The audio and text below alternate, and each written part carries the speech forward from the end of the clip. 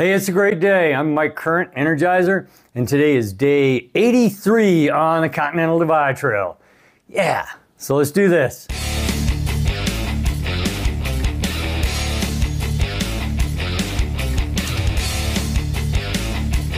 So for today's a 0 day in the town of Rawlings.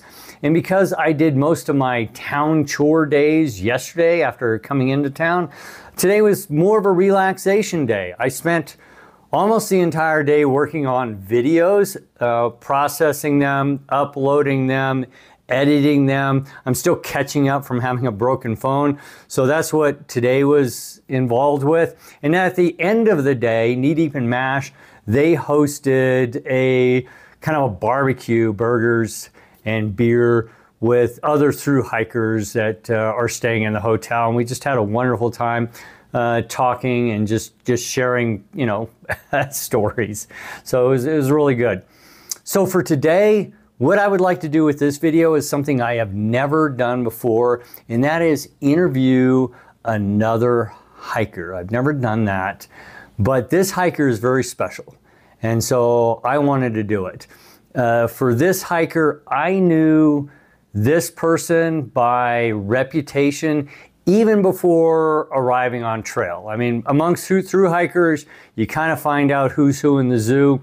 And I knew this person by reputation even before I started the CDT. And then I found out we were starting on the same day. And I got excited about that. And if you've watched my videos, you know who I'm talking about. We started the same day. We started on the mile 1 we did together, and we have hiked on and off throughout the trail, and we're about the halfway point. And I have gotten to know this hiker. He's an outstanding hiker. He's one of the most interesting people you can meet on trail. And having gotten to know him, he is one of the nicest individuals you can possibly meet on trail. So it was my honor to be able to interview him. He agreed to do that, and I hope you enjoy this. And of course, I am talking about Logman. So hey, Logman, please tell me a little bit about yourself. What is your background? So my name is Sean. I'm from New Hampshire. I go by the name of Logman, and this is Larry the Log. I'm an Iraqi vet, and I'm from New Hampshire. Now, obviously, hiking with a log is quite unusual. So how did the whole log thing come about and you becoming Logman? So when I was hiking the Whites, I was training for something, and we have 48 peaks in New Hampshire, and I did them pretty quickly. I did all 48 in 5 weeks, carrying the log, and people took notice right away and were wondering the 21 questions about what type of wood is it, how much does it weigh, what's its name. And along with carrying the log, I became Logman, and they wanted to name the log. And the first person that responded said, "Name it Larry." And I said, okay. So they all became Larry. And they asked what I was training for and what I was raising money for. And that's when it hit me. I just figured I would attach something to it, a charity. And in the 24 hours, I was hoping people could donate per mile. That's how it started. But then after that, it gained attention. And then they asked me in an interview, what's next? And I said, probably the AT. And I just figured I'd attach a charity to it. And being an Iraqi vet, I figured I'd do it for veterans. And it had a bigger turnout than I ever could have imagined.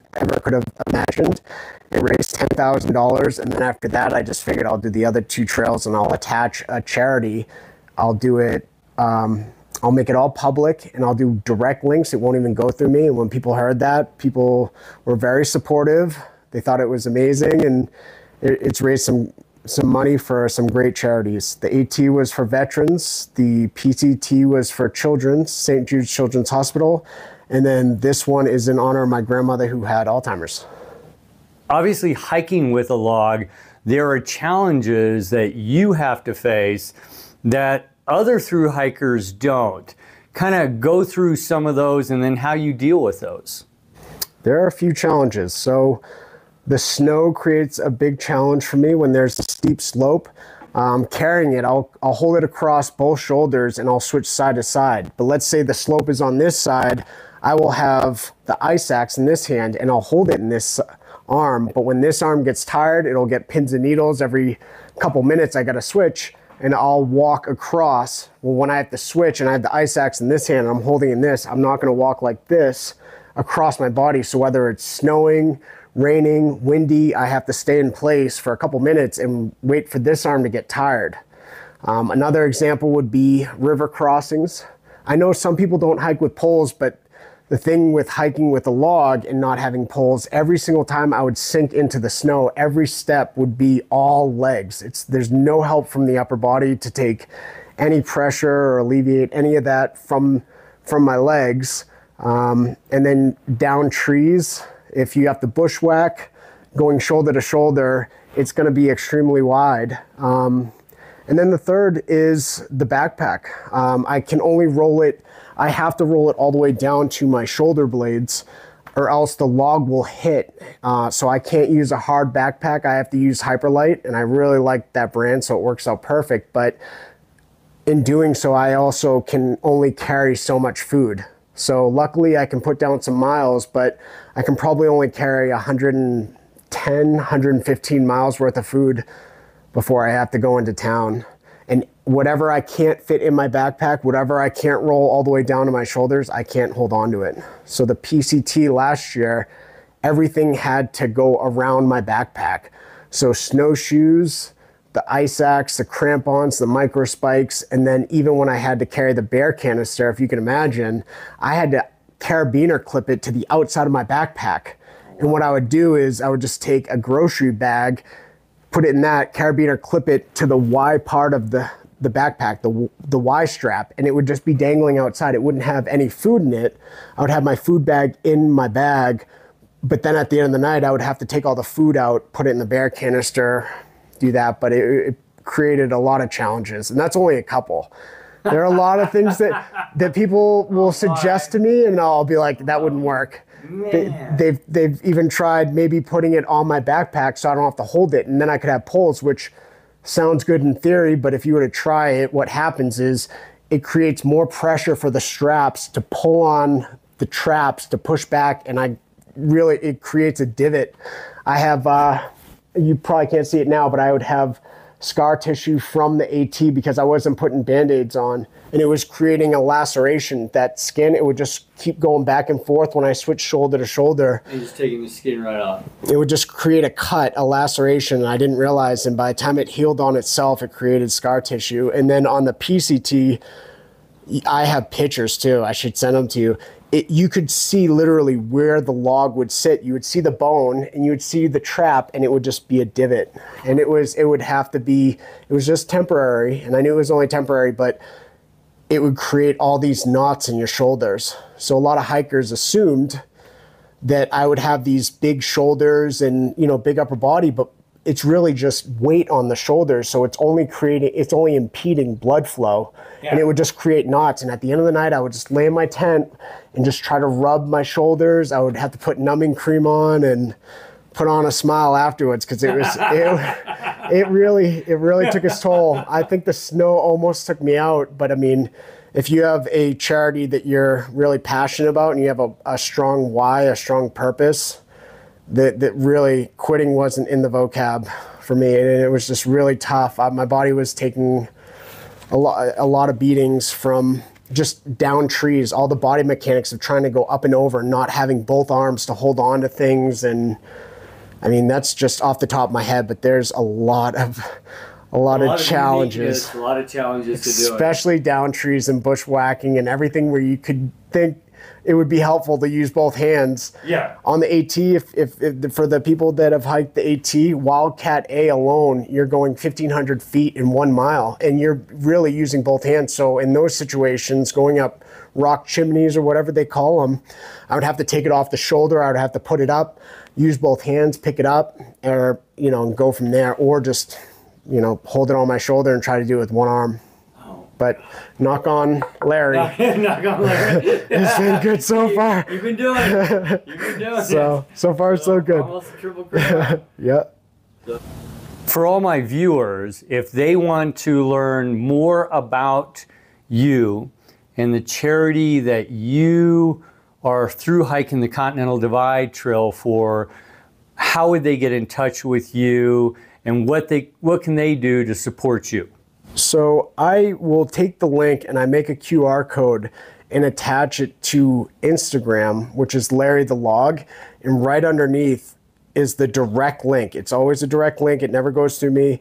But if someone doesn't have Instagram for that, I would always have the QR code. I haven't linked it to anything yet, but maybe I could give you the link if you paste at the bottom of this video or something. I don't know. You don't have to, but I'm just, it's hard to figure out a way, or if anyone has any idea, I'm trying to figure out a way to either make a LarryTheLog.com where it's like I'm always a log for a cause is what I would want to call it in whatever I'm doing, because I know not everyone has Instagram, but the QR code for that was the only way to do it, or it's a direct link, but they would have to be nearby me to do the QR code. Yep. But if you Google Larry the Log, they've written some nice articles about it. And then the Instagram is always the charity. So I picked the charities based on, so the AT when I first started, and I got that idea to raise money for something, I thought what I represent and what I'm about is veterans. So having that big turnout for veterans, I thought, even though I don't have kids, I thought the PCT, St. Jude's Children, is something that a lot of people get behind, because not only is it helping the children, it's helping the parents. Yeah. So whether or not I have children, I can empathize with that or sympathize with that. And then I did veterans, children. I just thought to round it all off, you know, my grandmother having Alzheimer's, it does go for everyone, but it's an honor, my grandmother, to think I'm triple crowning, gives me a more sense of purpose. To do it for that, and it kind of rounds off all of them. But if I keep going from here, the what's next question, there'll always be a mountain or a trail to climb, and I'll always attach something. There's cancers out there, there's MS, there's cancers, anything that helps feed children. I'll always raise money for something. There's always going to be a trail out there that I want to do. There'll always be something I want to raise money for. Feels good doing it. And I think it would be a missed opportunity if I do all this and it doesn't raise money for something, you know what I mean? Yeah. So. Yeah. It just gives it, I mean, it's so unusual that and it draws so much attention, obviously, on the trail. Yes. That it just, and people want to get behind it. Yeah. So I will include your QR code at the end of the video. Appreciate that. Yeah. So people can, but if they go directly to it. Yep. So. Perfect. Yeah. So that was Logman. If you're interested in supporting Logman and his cause, please press pause, go to the QR code that is on the screen, and you'll be able to donate directly to his cause and find out more about what he is doing and what he's trying to support. But absolutely wonderful individual. And my pleasure to be able to spend time with him and interview him for you. So that's the end of day 83. Tomorrow is day 84. We are back on trail. We're going to be out there early. Yeah, we're going to be hitting the Great Basin hard. See you then.